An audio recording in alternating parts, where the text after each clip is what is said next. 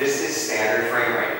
Okay, so if you're shooting anything for web-based use, or just play on your TV, 30 frames a second is probably where you want to be. Okay? Every television show, like TV news, sitcoms, soap operas, they're all shot at 30 frames a second. 24, why would we want 24? Who's going to use that? Movies, filmmakers, right? 24 frames a second is what the cinematic cameras, film cameras shoot at. Okay? Always have. Okay? Almost every movie that you've seen has probably been 24 frames a second. When The Hobbit comes out later this year, it's going to be the first one to go 48. All right, let's focus. Sorry. Focusing with an SLR. This is one of your big differences between still and video shoot. You've got autofocus, okay? Is anybody going to have a T4? The T4i? No, okay. So we're all in the same boat as of right now, okay? And I'll explain why in a second. Autofocusing, it is possible. Then you press your shutter button halfway down, or if you've got a 60D or higher, you press the back button, back AF button. Okay? Ideally before you start recording. I'll show you why in a second. The other option is manual focusing. This is where I live, as far as video. Manually focus on the lens. You can magnify that image like I showed you before. You can grab your focus and then go. There are free camera options for autofocus.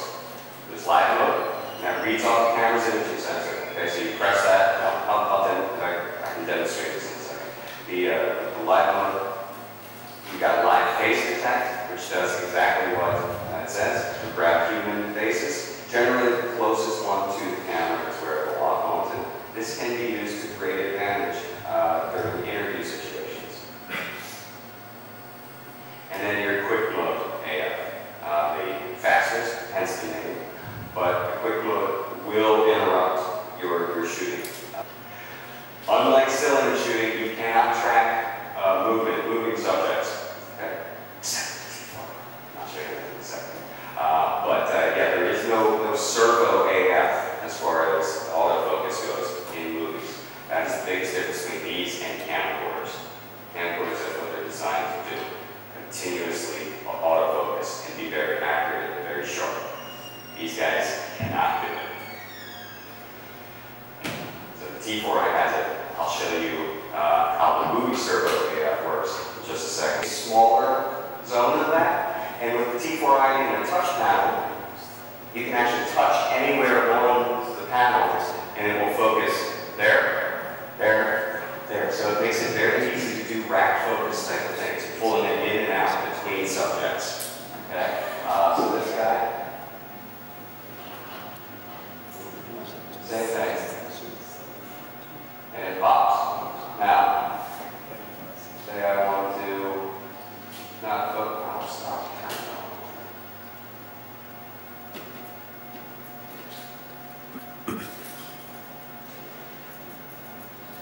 Right, you grab there. You're trying to move. Right? If I move it over here. Right? I have to do this because the HDMI disables the LCD. I have to move it with the cross keys. But you can literally touch anywhere on it, and it's going to focus. Okay? So I really, if you're interested in video, if you're interested in an easier way to shoot video, I can't recommend the T4i enough. Not only is it a great still camera, the video features, this is the biggest step in the right direction as far as autofocus on an SLR camera to date. Okay?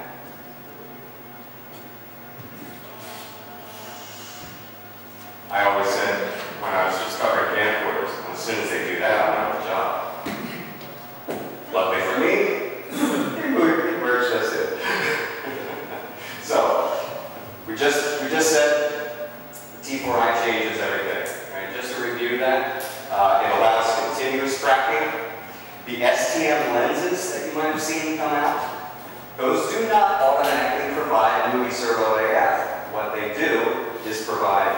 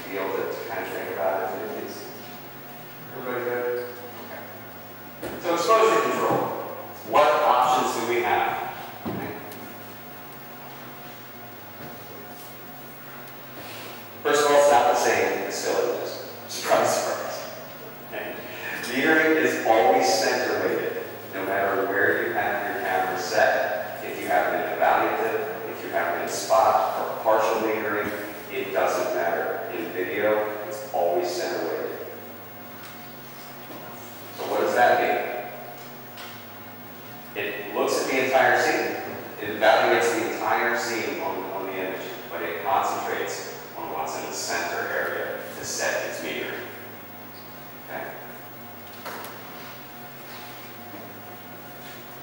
This is important to note that if you're shooting a scene with a lot of bright lights in a corner or something, that's being actually taken into account by the camera. This is shot at 1/60th of a second. Look at the motion. Very nice, smooth and predictable. That's 1/1000. What happened to it? Right? It looks artificial. It looks choppy. Right? Let me show you those side by side. 1/60th versus 1/1000. What do you want for a more traditional motion? Probably want to stay at 1/160th. Okay? Aperture works the same way.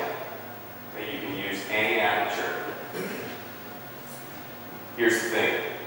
Your camera doesn't want to change it while you're shooting.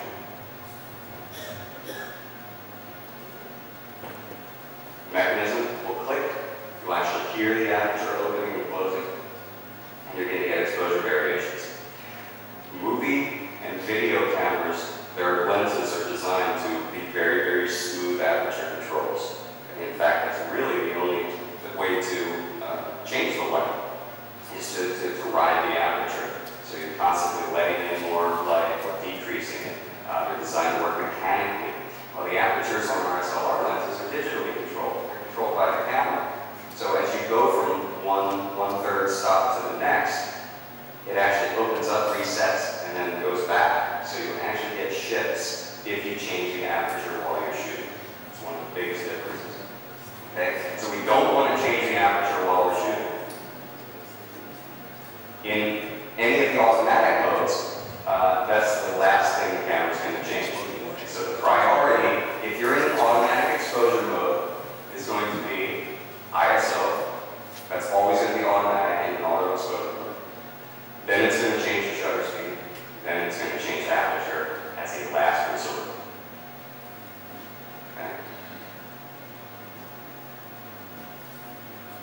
Like I said, they work the same way as still images, however. Wide apertures, let more light in, much easier to blur out the background and get that really beautiful depth of field that we so want. Okay? Very easy to isolate subjects. Small apertures, just the opposite. Limit the light, give you long depth of field, much sharper backgrounds. Take a look at this example here. That's a 50mm 1.2. That's a 50 f/16. Okay. We're going to just loop this a couple times, so just pay attention. You know, 1.2, those berries can start out as in focus, but as the wind moves them, they go out of focus. Right?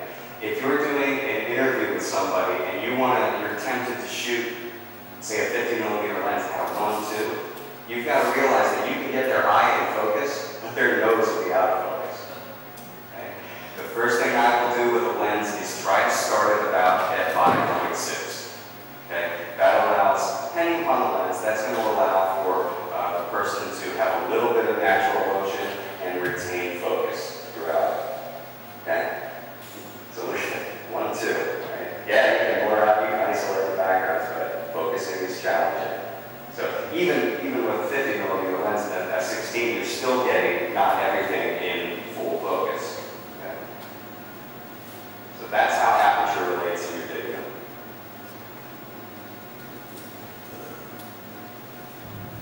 I talked about automatic exposure. Totally automatic. Everything's done for you. This is great for run and gun. You're doing a wedding, you're doing a reception, you're going around the area, and automatic exposure is fine. Right. Any production video is going to be a manual exposure, and I'm going to show you how to manually expose a scene. I think you will find it just as easy. The ISO, it's possible to have that ride.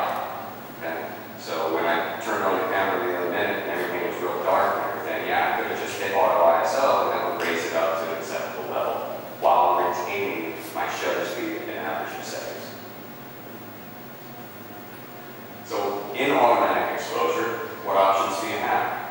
First of all, where is the automatic exposure on the camera? What modes? Green box, P, AV, and TV are all automatic exposures. So, how does the camera meter? What does it see? Reflected light at about what percentage?